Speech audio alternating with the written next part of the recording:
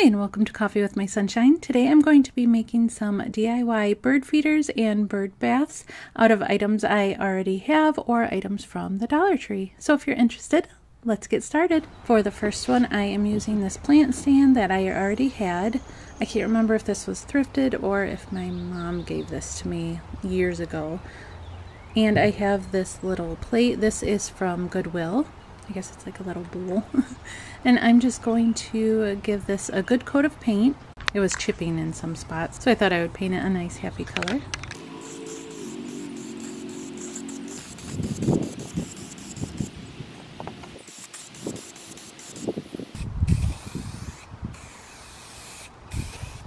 And this one's all finished, super easy, and I just added some water, and since it was so hot out, I added a couple ice cubes and they were gone in seconds.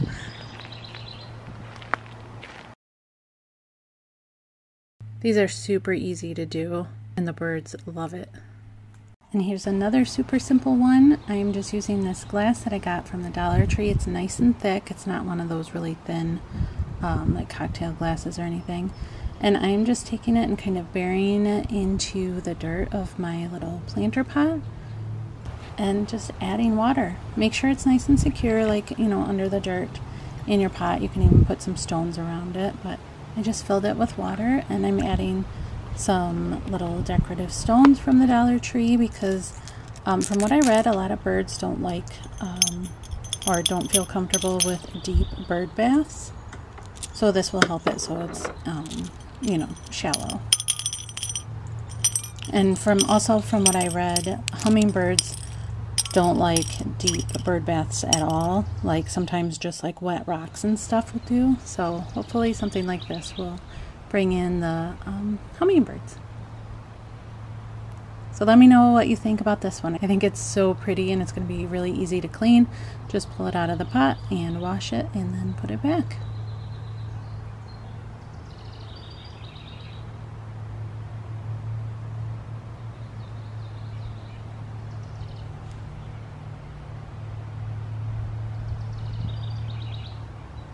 For this next one, I am using these stones or these rocks from the Dollar Tree.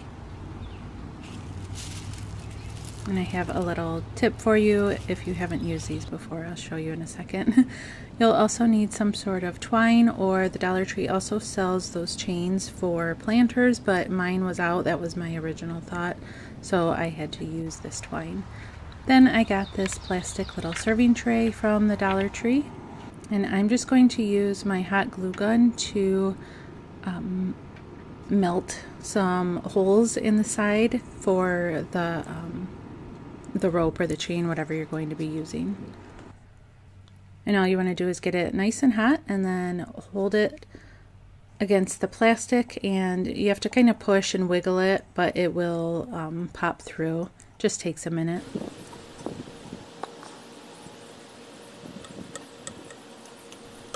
I did end up, I'll show you here in a second, after I did all 4 holes, I did it on either side and then at the ends of the tray.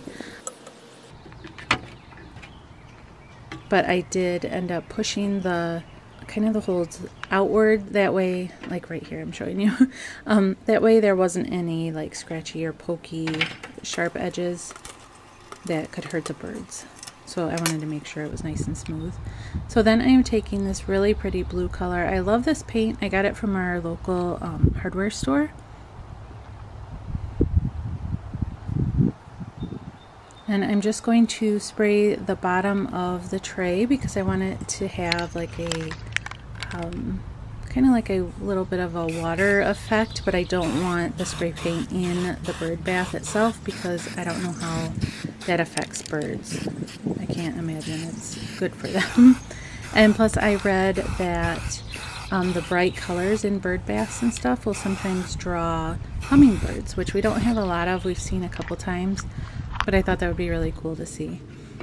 So after it was all dry, I'm just taking that twine and I'm just going to loop it through and tie on all 4 of the holes. And then I'm going to keep the string or the rope a little bit long until I know how much I want it to hang down from the branch. And then I just went ahead and did that all the way around.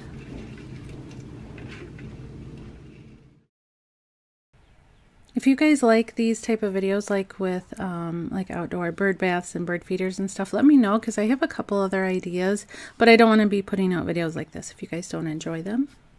And if this is your first time here to my channel, I would love for you to pop into the comments and say hi, tell me a little bit about yourself, and let me know what kind of videos are your favorite to see.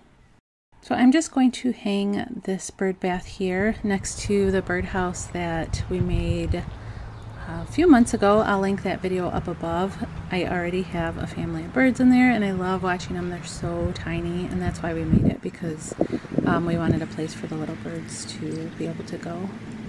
Because our other bird houses were for bigger birds, but that just made it so that the kind of bully birds could get in and get at their nests and stuff. So we wanted something for the little tiny birds.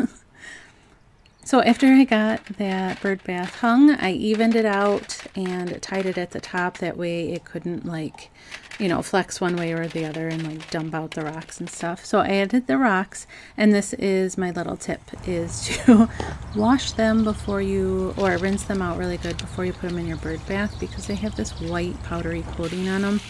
I should have done that first, so save yourself some time and do it before you put it in the bird bath. So this is it all finished. Let me know what you think of this one, and I'll let you know if I get some hummingbirds to come and visit.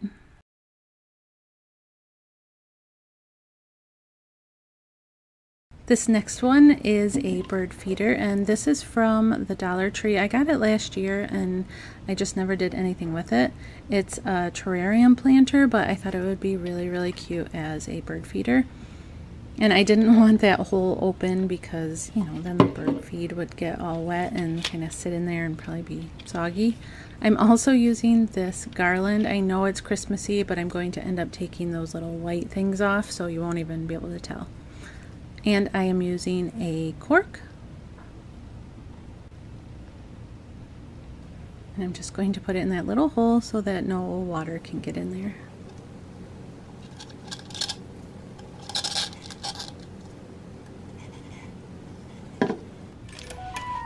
And then I'm taking that garland and looping it through. This is going to be my hanger to hang off of the branch. It's got like a wire inside, so that's why I thought it would be perfect.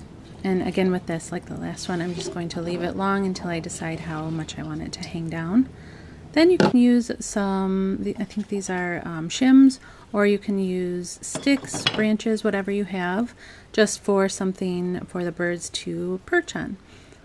I am going to use the shims, and I'm using some, I think it was called crazy glue, something that's going to hold up in the rain and isn't just going to fall off when the birds stand on it. And I'm using a little bit of hot glue just to hold it in place while the other glue dries.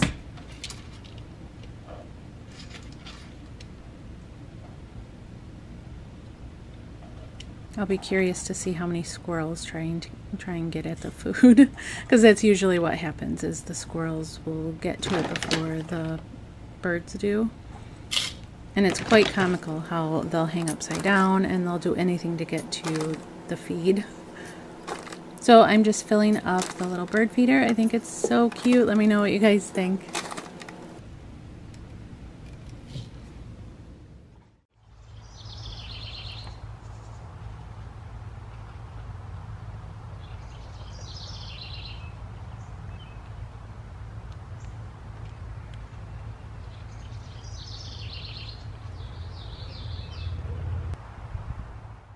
For this last one, I'm using this, it's like a strainer from the Dollar Tree. This was my husband's idea. And I am using this pot that I already had. There's a hole that I had drilled in there because I used to hang it from my kitchen cabinet. I'll link that video up above if you want to see how I did that. You're also going to need some sort of wreath and some wire hangers or wire. This I pulled off the wreath here, so that's why they're all curly and stuff already. I'm just reusing them. So our thoughts were for using the mesh strainer so that, you know, if it does rain and the birdseed gets wet, it will just drain out, and then, you know, it gives it a little bit of airflow so that it dries and it won't get like moldy or anything. So I'm just taking that wreath and sticking the wire through the mesh and around the wreath and attaching it that way, making sure any of the pokey ends of the wire are down and, you know, folded into the wreath itself so that no birds will be harmed. And then I'm just using that pot, and I'm going to have it centered over that handle, but I need to drill some holes in the side for the wire and also for the food to come out. So I'm using this really tiny bit, and I'm just going to do 3 holes on the sides for the wire.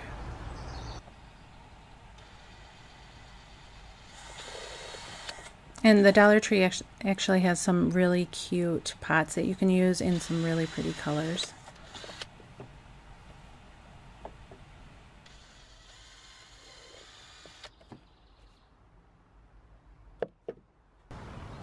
Here's my cat. She had to sneak out. She's an indoor cat, but she's always trying to run out on the deck when we're out here. Hey. Okay, fine. And then here I'm just putting in the holes for the birdseed, and I'm just going to do 3.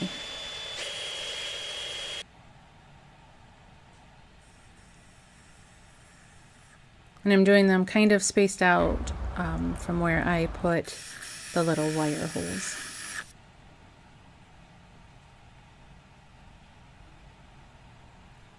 And then here I am just attaching the wire to the pot first. I thought that would probably be the easiest because I don't want to glue it because you have to refill it when it's empty. So I thought this would be the easiest way using the wire.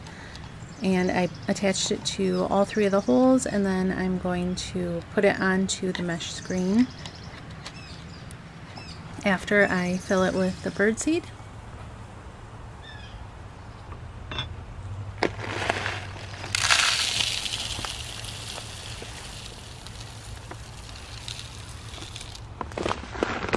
And then you just want to attach the wires through the screen, making sure that it's center, or however you want it placed on the screen. You could push it all the way back to the side, however you want the birdseed to come out. But I'm leaving mine in the center and then attaching the wires that way.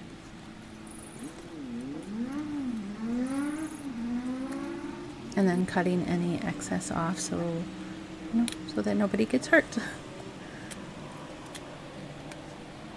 And then the food comes out really well. If they're like poking at the little holes, it'll just pour out. You can do what I was doing and bang in the bottom a little bit or shake it out and it comes out perfectly. And then I am using some twine for this one. Again, I would have used the chain from the Dollar Tree that they use for the planters, but mine was all out, so I'm just using what I have. Then I thought it would be super cute to attach some flowers. I don't know how the hot glue will hold up in the weather. We'll see. I'll let you know. Because sometimes if hot glue is out in heat or cold, sometimes it'll just, melt right off or snap right off. So I'll let you know. I didn't want to fill it too much with flowers because I don't know how birds feel about fake florals. So we'll see. But I wanted to just give it a little bit of color. I thought it would be really cute.